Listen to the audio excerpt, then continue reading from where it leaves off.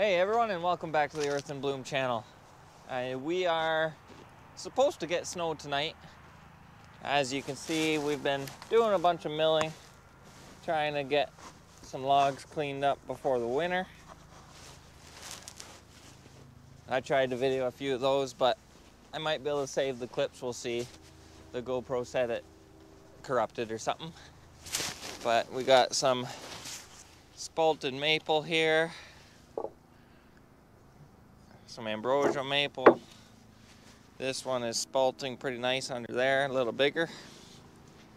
These are piles of butternut. Got them bundled ready for the winter.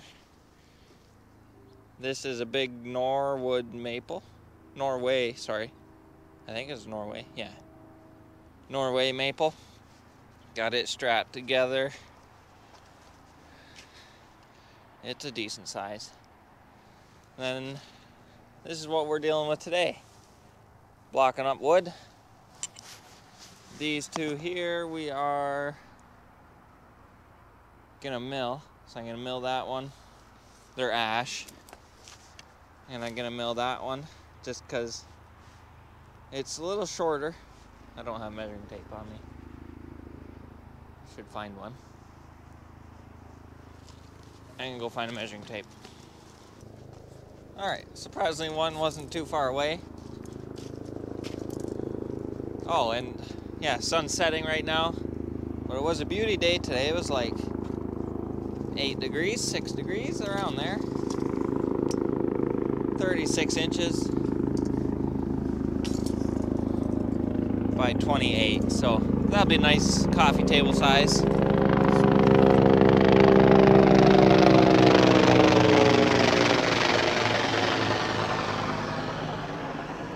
Airplanes.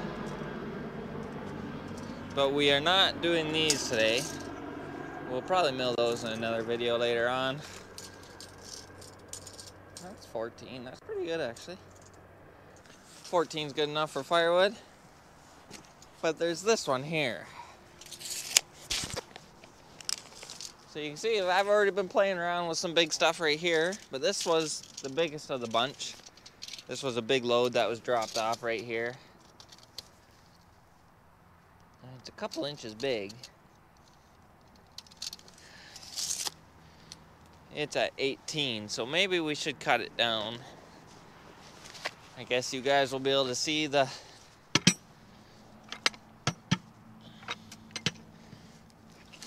the 572 in this video.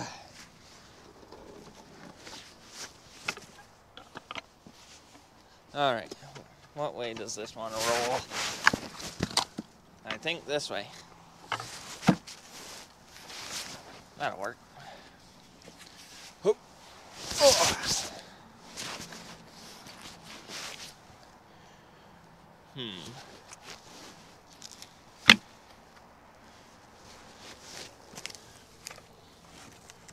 There's a nice wedge. Whoop.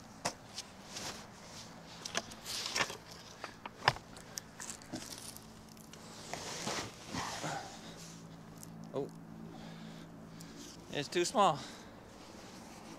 Maybe we'll use this piece of wood here.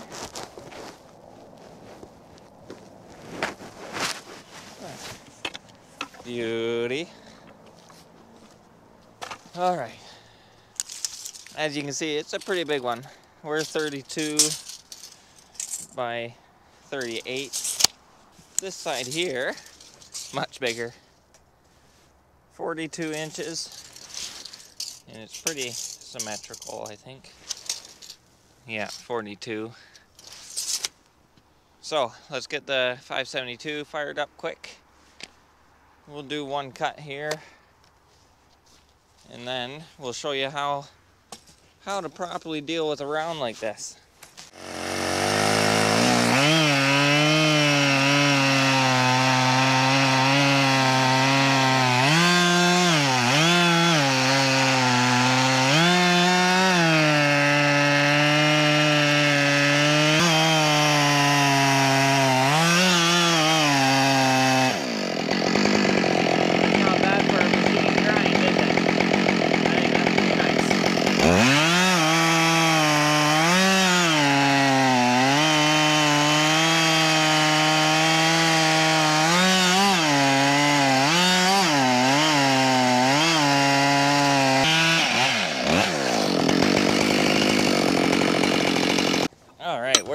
respectable width now.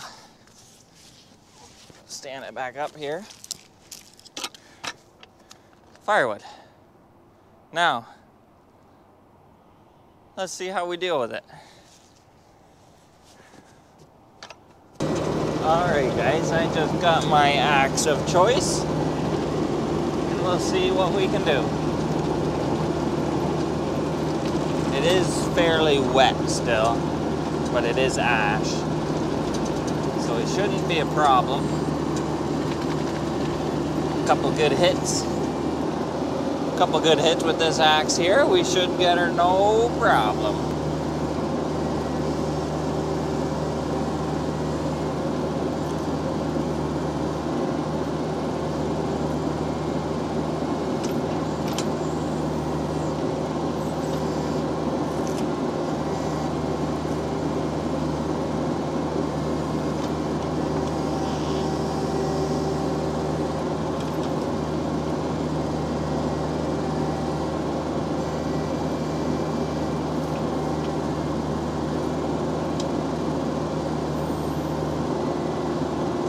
Get her lined up.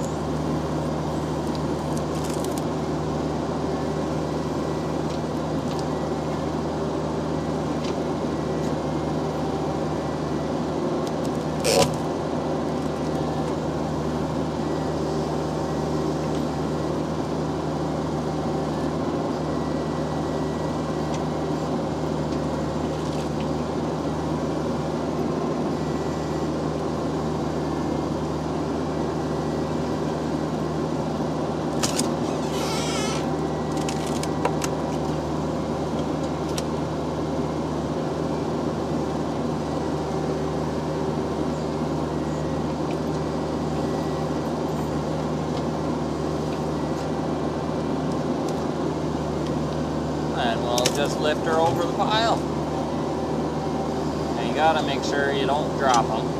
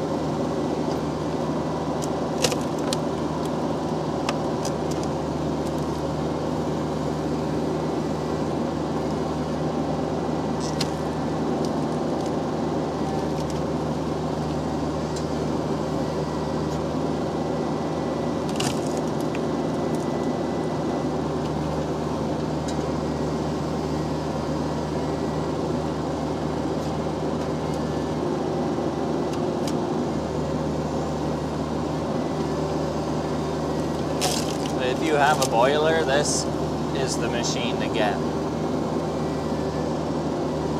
This whole pile you're looking at that I'm splitting into probably took altogether 35 minutes to split like this.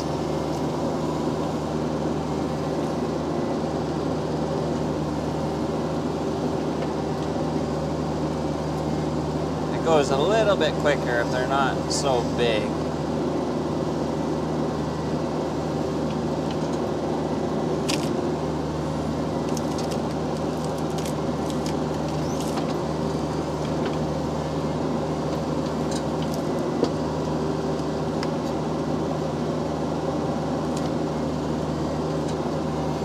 I usually split on the right side of the pile, just so the end of the wood splitter, as you can see there, is kind of hitting the wood. So if you split on the right side, it doesn't hit the wood.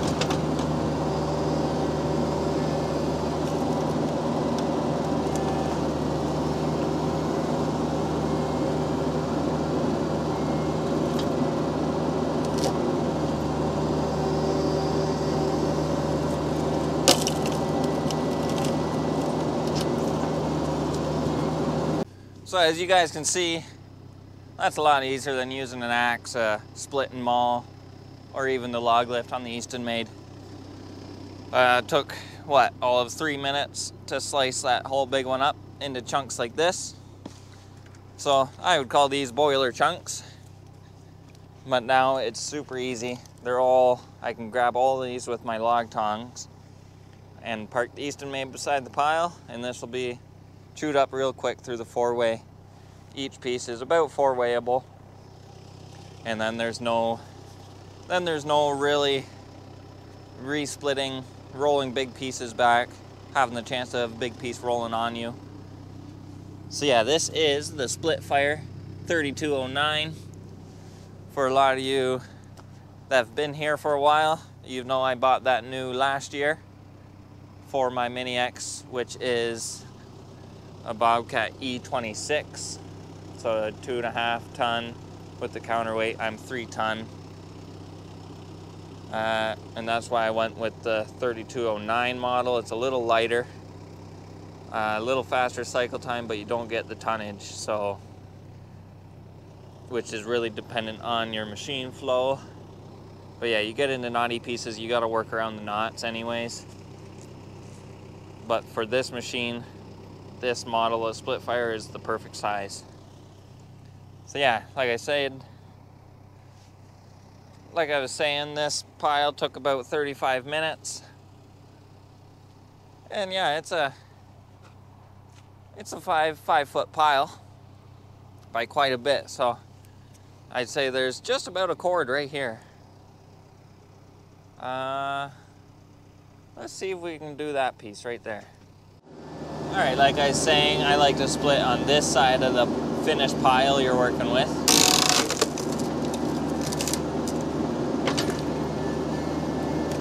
And to start a big round, I always put my pusher on that side. That'll give you the most tonnage.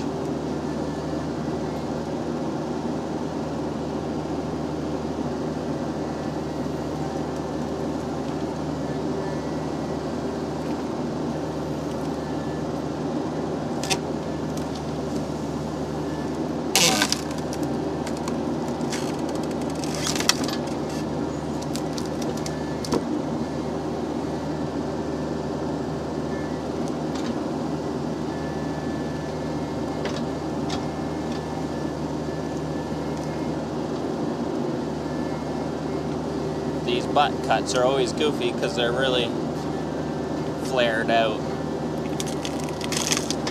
But a little bit of doing.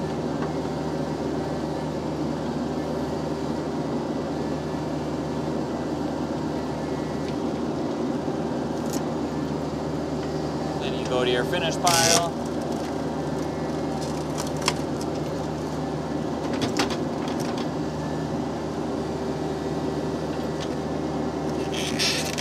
It doesn't really care what way you grab the block. You can split them like that. You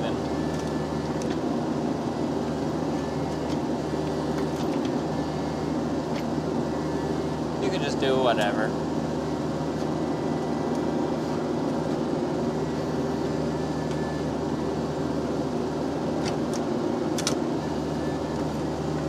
Grab them.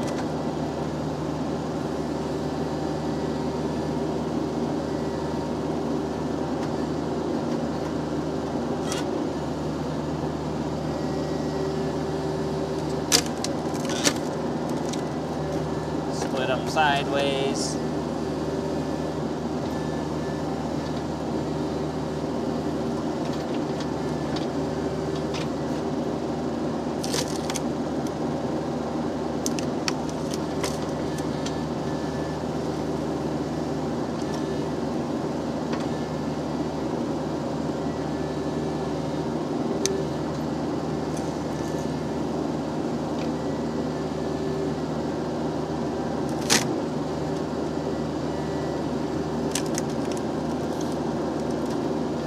So yeah, like I was saying, awesome for boiler wood. If you got a tree service that wants to bring you a straight grain, big rounds, you could fill your woodshed pretty quick.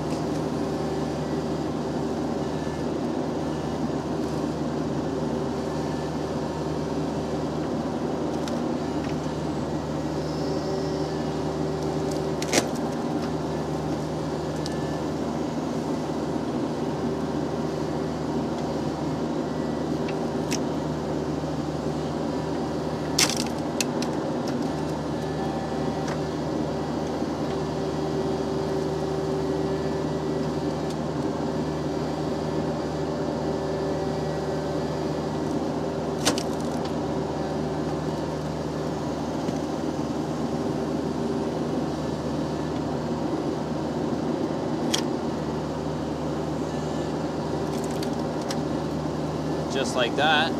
That's another big one in the pile. So as you can see, that's kind of how I deal with my big rounds. I'll stockpile them right there or wherever. I'll just stockpile them in a pile. Then I'll take the mini, split them into my round pile, send them through the Easton Made. But